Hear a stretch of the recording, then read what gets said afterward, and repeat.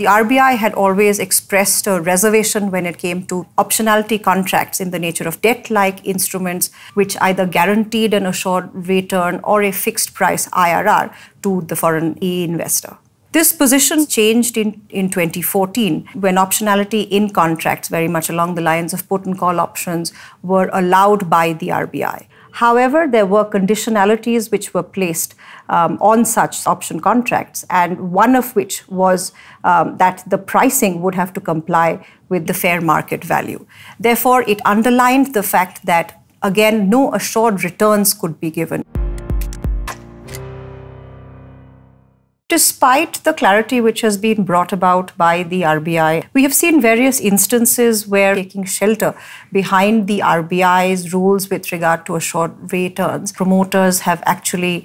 tried to renege from the agreement that they have signed up in the context of arbitral awards for enforcement of put options. We have seen many instances where the promoters in India are actually resisting the award on the ground of public policy. So two very interesting judgments have come out of the Delhi High Court. One which is Cruise City versus Unitech, and the other one, of course, is the very well-known Tata Docomo case. In Cruise City, the Delhi High Court held that the promoter cannot take cover behind the RBI's rules with regard to assured returns, even though the promoter brings up the argument of public policy citing FEMA and the lack of ability to guarantee an assured return. A strict construal of public policy would not mean that every instance of a breach of Indian law would actually be covered by this fact. In the context of the NTT Docomo case, the Delhi High Court held that because the award was in the nature of damages and not the right to enforce the put option to actually give an assured return, no permission of the RBI would be needed.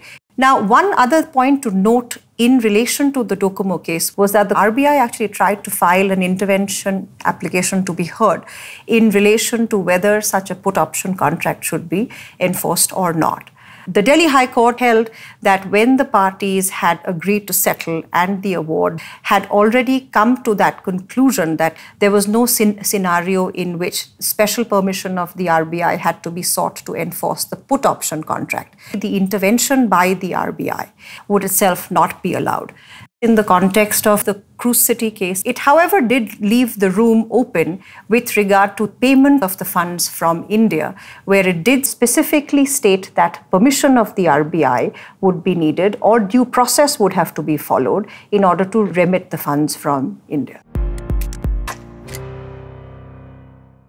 So this is a very interesting trend that we are seeing in the context of put and call options, where the courts in India are making a note of the fact that the promoter who has entered into the contract has done so knowing fully well what the regulatory regime in India is, and therefore cannot take cover under the ground of public policy to renege from the agreement. But one is not clear that when it comes down to the final leg of being able to remit the funds from India, what are the challenges that the RBI could put up, or what are the impediments which the foreign investor would have at the end of the day. Some of the fallback measures that the foreign investors could potentially look at would be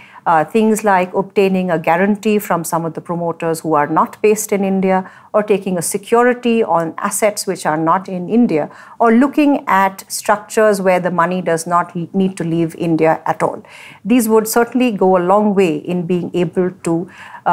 give effect to the contract and the award which the foreign investor would have obtained.